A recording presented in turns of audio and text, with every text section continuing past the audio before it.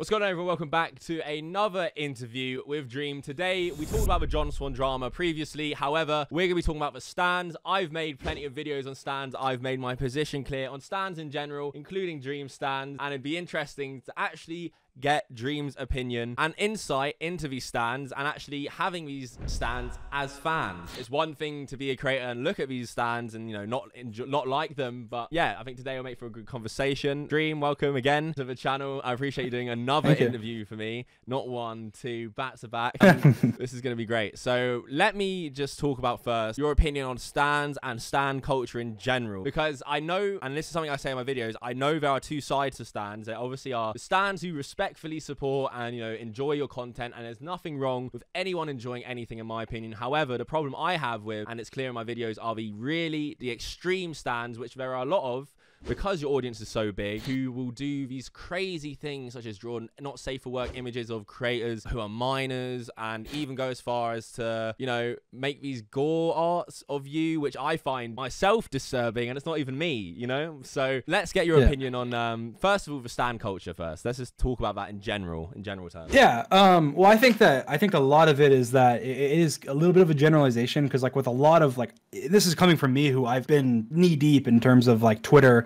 and really deep into the community of of what most people would say are stans. And I think that it's such a small minority. Like when you mention like, oh, you know, drawing gore or whatever, like I've seen 2 drawings of that have been like mentioned before ever. And when you're talking about me with 18 million subscribers and, you know, millions of followers on Twitter and, like you said, like tons of interactions and everything, 2 ever that I've seen. I'm sure there's probably more, but from what I've seen, 2 ever, and even that, and that's mostly from people posting and saying, oh, look how gross this is or whatever. I would assume that's a very small community. And so me saying that is not me excusing that behavior. I think it's disgusting. I think that, you know, gore art and not safe for work is disgusting, especially if it's a minor drawing it. That's disgusting as well. I think that to me, though, it's that people blow that up and try and use it as an argument against stans in general and go, oh, stans are so horrible because they do this and this. Whereas I interact with tens of thousands, of quote unquote stans every day that make up a larger community of probably like 1 million. And I've very, very rarely seen either of those things. And one thing I was talking about with like Sapnap the other day, who also again has like a lot of stans, is like you literally pretty much have to go to like dreamandgeorgesex.com in order to find not safe for work art. You know what I mean? Like you're not going to just find it just by browsing on Twitter or whatever. I was making jokes about like, oh, most people who find that stuff there, it's because they want to go, oh, well, do they actually do that? And they look it up. It's curiosity, and so I think of a lot of people with like whether this is real. Yeah. And I personally found it through there's an account on Twitter that is dedicated to it. I can't remember the name of it now. I mentioned it in my video, that post like these artworks that they find and people send him. Apparently your stans even participate in this account and send this art, which I think in a way eggs it on a bit because it gets likes and retweets, and I think a lot of it does egg on a bit. However, it's where I found most of my stuff for my videos, where I criticized the stans for this behavior. And I also want to touch on this clip I used, because you informed me that this clip was of you giving your opinion with, who was it? Who was in that video with you? George and Sapnap. George, yeah, perfect.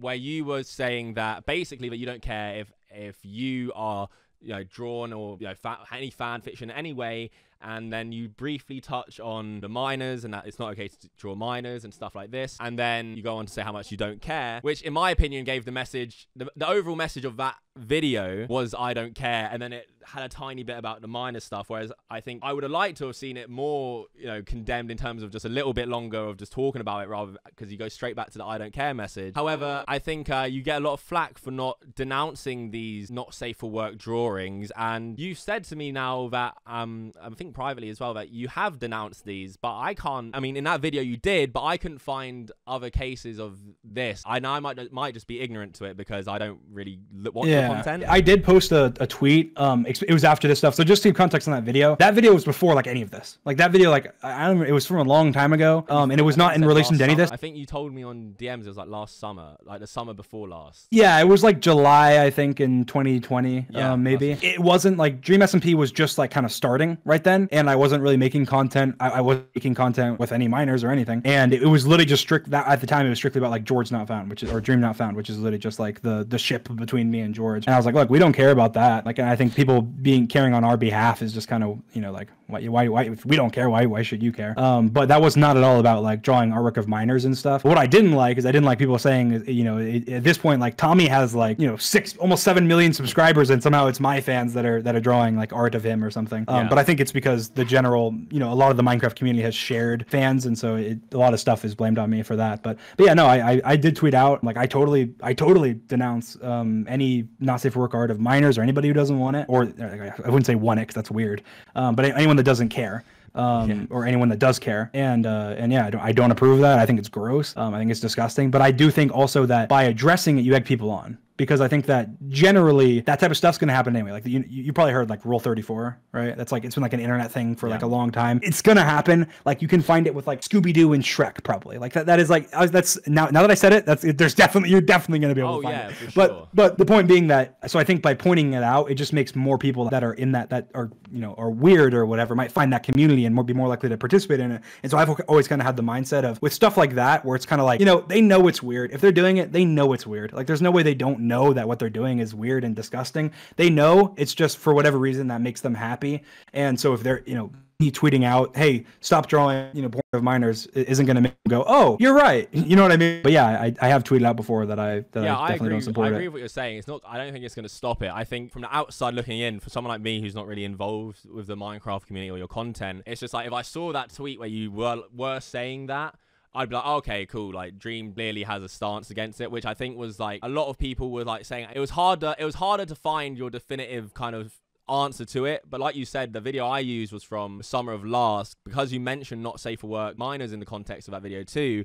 It was easy to think it was addressing the current climate. Yeah, no, I don't blame you at all. It was insane. The parallels were just like, it was like, it could have been, you could have just re-uploaded that and that would have been that, you know? Totally. Yeah. Yeah, it's one of these things where it's, now you said this on this interview as well, I think people will be glad to hear, because I don't know, I don't watch your videos enough, so you might have even addressed this in a video, but I haven't heard it personally. So I think people will like to hear that from you as well, because it is weird. I think people, for example, my videos, I think as well as, you know, people won't stop doing it, I think people also have a right to like look at it and to be disgusted by it and to react by it, because it is part of the internet. Sure. It's part of the fandom. It's a part of your fandom's history that it's always going to be there. You know, I know it's a small part of it, but it is a part, because you're such a big YouTuber. The small part is like bigger than most YouTubers' audience, because it's, you know, it relatively, you know, over nearly 20 million subscribers you've got, or something like crazy. Yeah, and that's the thing as well. Is like, yeah, obviously people look at it and go, well, that's bigger than that. You can't say that's normal because it's bigger than most YouTubers. It's like, yeah, but obviously my whole fan base in general is much bigger than most YouTubers. But yeah, no, I think it's totally fair for people to, if they want to seek it out and make fun of it or whatever. I just think I don't, and I'm like, okay, well, I'm just gonna ignore it and not see it. I don't think it's unfair for people to point it out and go, oh, this is gross. Yeah,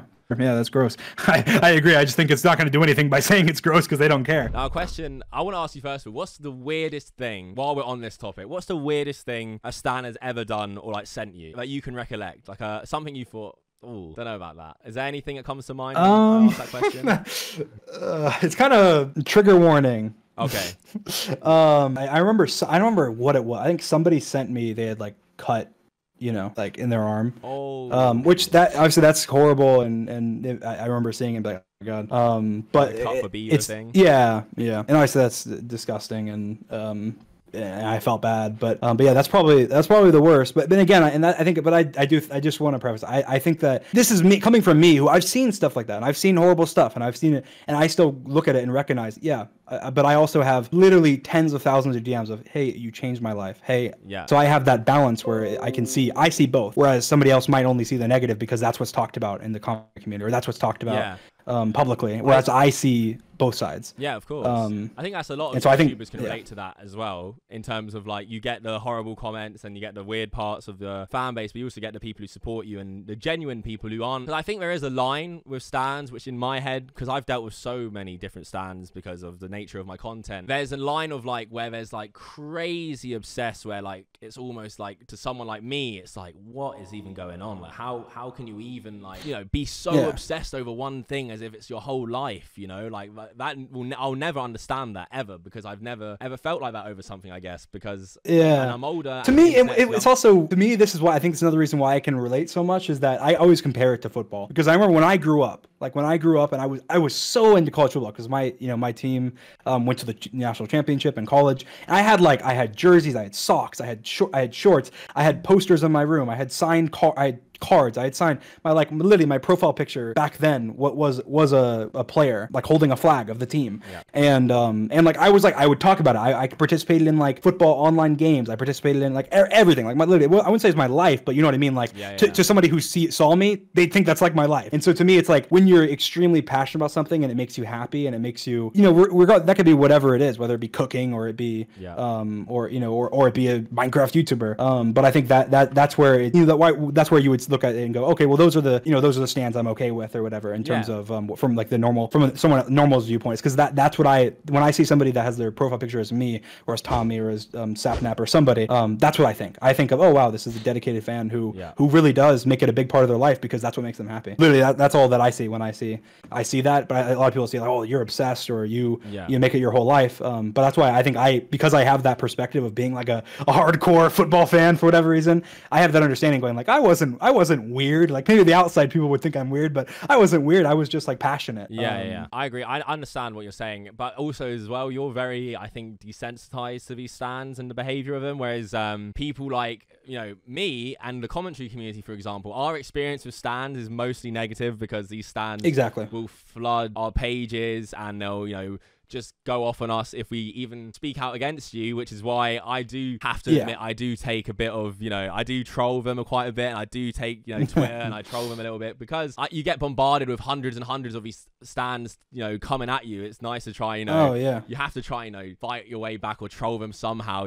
because that's just the internet, in my opinion. I don't think there's anything wrong with it. I think the reason for that, Libby, is just that there's such a difference in opinion. Like the demographic is so different, like your fans and the demographic, whether it be older, and I'd say mostly boys or men, versus versus the demographic of stands, or especially on Twitter, being more girls and younger. I think that's like, it's just such clashing. Their lives are so different, their opinions are so different, and like you'll see even like I've gotten so many like after videos in the commentary community made hate comments and spammed on my tweets and stuff. That's the same thing that stands will do whenever they see something like that. And so it's not that it's different, it's just that you'll experience one side and I'll experience the other side, because we have fan bases that have completely different for sure viewpoint. And so I think it's obviously like you don't want to support somebody who you don't want to support that, but it happens with commentary YouTubers. It happens with lots of everybody out there. It definitely happens with commentary. The content. It's definitely amplified with me, because I've garnered a large base by being supportive and stuff, which has definitely made that a bigger issue. From stands and I think commentary fans is that stands are like a collective where they have like group chats and they have like all these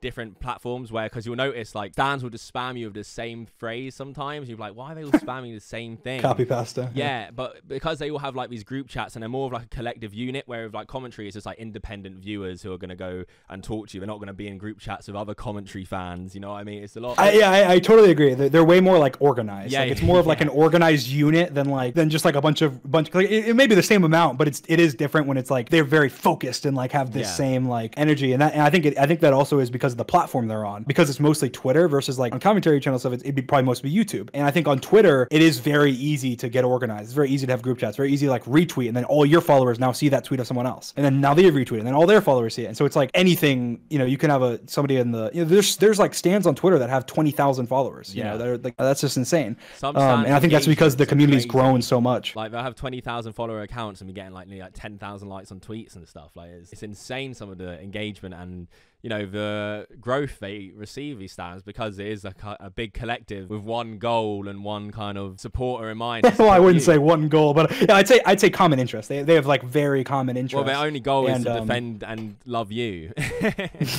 I don't know. I wouldn't necessarily agree, but I'd say it is obviously something that they have shared with each other, is usually that they would be supportive of me, or of whatever creator that they're like a fan of. But are you ever careful to play too much into the relationship with stands, do you think? Because the big tweet that I think I referenced in my interview, the first interview, was when you compared your fans to kittens, and people generally found that tweet quite weird because yeah, no, I mean the thing is like everything I say, I have to be like so careful what I say because obviously my fans understood, but like even my friends were like making fun of me, like me and Jordan, we were laughing with each other, and he's like you couldn't have at least said like dogs or something, and I was like laughing. I was like I literally didn't I didn't think of that. I wasn't thinking of kitten as like a weird word, and I didn't say my fans are my kittens. I said like I was trying to explain parasocial relationships, and I was trying to explain that I don't love them like I would love a friend of mine, like I would love a family member or like a significant other, but I love them more like I would love a kitten, because I would see a kitten on the street and I would walk up and go, oh, I love you so much, like that's amazing, like you're cute, you're whatever, like honestly, that's not for Stans. I'm not saying that. I'm saying for like a kitten, and it's not, that's what I was trying to put into words. And so when I said kitten, but now in hindsight that was really dumb. I'm looking back and going, okay, well that was like the dumbest thing. I even if I just replaced that word with like something else, people would have, nobody would have had a problem with it. But kitten, because it's had like this Discord kitten, whatever, like meme and stuff. It's like, it's just such a, it's like, like when you probably not in the community, but when Bad Boy Halo tweeted like his dog calling him daddy or something, and it was like everyone found that so weird, and it was like, yeah, it's just because that word has been like desensitized or whatever. But yeah, that was totally just me. After I look back on it and go, yeah, that's kind of weird, but that's not, my intentions weren't weird. But yeah, it is quite funny to look at as well. I don't know, I'm sure it's funny. Your friends rip you, like any friends you rip into you for it, because I mean they were saying that, they were like, yeah, we get what you meant, but you should have said it differently. And I was like, yeah. So do you think, will you be more careful with the way you talk about like fans and stands in the future, do you think? Or do you think, because I know a lot of creators, I don't know if you do this actually, which I'm curious, do you like go into these group chats and talk to these fans and stands every now and then, or do you kind of keep a distance where they have their own thing and you have your thing and that's it? Oh, I don't go into group chats or anything. I've DM'd, I've on one of my accounts that I use mostly for fan interaction, I've done Q&As, and I reply to stands fairly frequently. And I've replied I've not recently, but in the past I've replied to Stan's DMs and stuff, mostly just saying, oh, thank you and stuff like that to people's DMs. But no, I don't join group chats and stuff, mostly because it's just, they get spammed and it's annoying. But yeah, I don't have like such a, I am careful about what I say, but I also know like even with that, like I don't believe that did any harm. I think it mostly just became like a meme, and it's like I got a lot of hate for it from people that didn't understand what I meant. And I was like, okay, I should have said, so I just learned, oh, I just really need to be careful about the way I say things, because people can misinterpret them and use them against me, or use them to form their own opinion. And it's not unreasonable for me to see that and go, oh, that's kind of weird, therefore Dream is weird. And I look at that and go, okay, well, I gotta be careful. I don't want that image or anything. But because a year ago, we talked about this, you had 1 million subscribers, so I assumed you didn't really have like crazy stands, because I think that's like shift of fame and like really propelled you, is like the way the stands like grow and like cultivate. When did you notice you started having these like massive group of stands like really backing you? Because I'm sure it didn't just come overnight. I remember when I first started, so I had this is kind of crazy, I had 1,000 subs in July of 2019. Wow. And so obviously I had to adjust to having a fan base in a short period of time. So I made a lot of dumb mistakes throughout my career or whatever leading up to now, and I still make dumb mistakes. But I do remember, I know Skeppy originally had like a large stand base when I first started, and I remember slowly starting to notice, oh, I'm noticing more and more like Dream profile pictures and stuff on my timeline than I'm noticing Skeppy, when originally I would only see like Skeppy profile pictures. I think it was literally just a gradual thing, but it was like an exponential. I don't know, this kind of contradicts, but it wasn't instantaneous, but it was also like very consistent growth, so it wasn't really, I never really was like, oh wow, now I have, all of a sudden I have all these, all these fans. But yeah, I think it probably would have been around like March of last year, probably, I'd say. And do you think that you'll ever do some sort of meet up with your stands whenever this inevitable face reveal comes about? Do you think you'll ever play into the real life? Is that something you would look forward to doing? I would definitely. I really look forward to doing that. I think it's something where to me, fame came in so quickly that I didn't have time to with my fans than like the average creator would have. I'm very, like, even though I may not seem it like publicly, I'm very emotional. Like, I'm an emotional person, and even seeing messages and stuff sometimes make me teary-eyed and stuff, and I think that's something that just being able to make people happy, because I know they seem dumb, like even to me, I can look at it and go like, oh, it's kind of dumb, like somebody getting to meet me and then crying about it. It's like, yeah, but it is a huge deal. Like, even if it may be ridiculous to someone else, like, it is a huge deal to them, and it's nothing to you. It's nothing to me,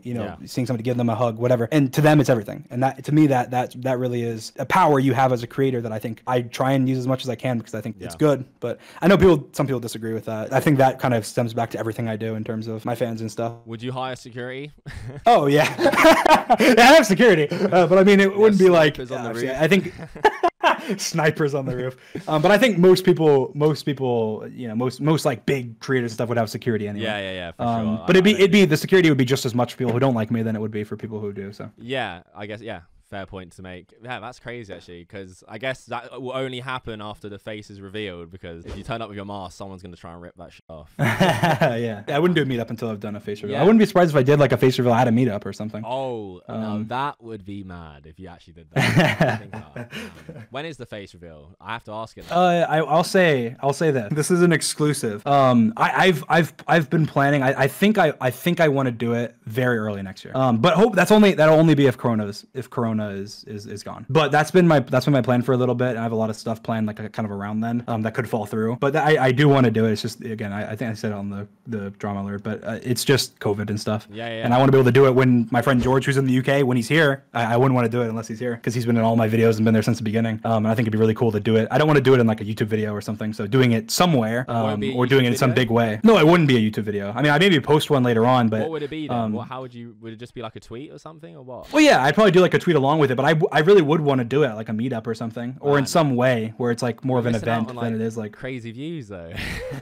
What would you predict that face reveal would get? Actually, I'm interested in that. If you made a face reveal right now, how many views does that get? Less than my normal videos. Really? Yeah. I disagree, man. Come on, that's gonna be a massive. Even people who don't watch Minecraft would tune into that. Yeah, but for how long? You know, you click the video, watch time goes down. You click off because you just want to see the face. Click off, watch time goes down. True. I just, and also like it depends on what I would do. If I did like a Minecraft something with my face in it, maybe that'd get more because it'd be like the first time I've done it. I think I could do it in a way where it gets more. But my videos get like, it's hard to beat the views that my videos get anyway. Sure. I'd be surprised. Would if it you make more, videos with no face cam still after the face reveal? No, I don't think I'll ever do face cam videos. Maybe though. I don't know. I think I'd do face cam streams. Maybe. I don't know.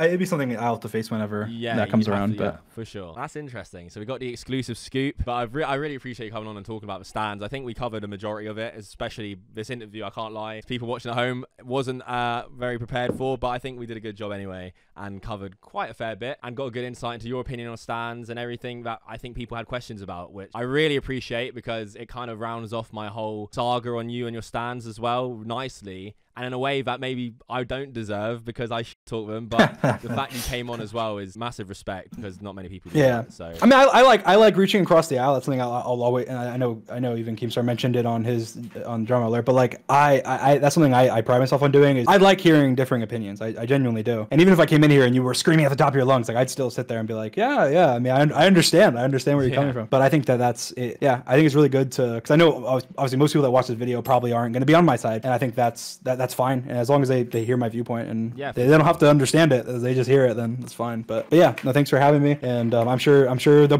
probably be making stand videos in the future. So I mean, I don't think this will stop it or anything. But I mean, there's not really much at least more you'll to have say. more insight. There's not really much more to say at this point, other than what has already been said, I think. So I don't think that'll be the case. I think your conversation, we've had a great conversation. I think people will enjoy. I don't think people are gonna hate on you based on this at all. No, of course. I think we've had a good 2 conversations actually, because it's the second interview. I think the coming together of 2 different opinions actually makes for probably more entertaining interviews than the opposite. So I really appreciate this. I think people I really enjoyed it. Thank you, man. I appreciate it. It was good to get to know you as well and get to talk to you. That's it for this interview. Dream's been a legend. Everything else has gone on. First interview, if you haven't already seen it, about the whole drama of John Swan, will be linked down below as well, because this is coming out afterwards. That is it for this video. Go check out Dream. He doesn't need my plugs at all, but you know, common courtesy. And yeah, that's it. Until next time, fuck off.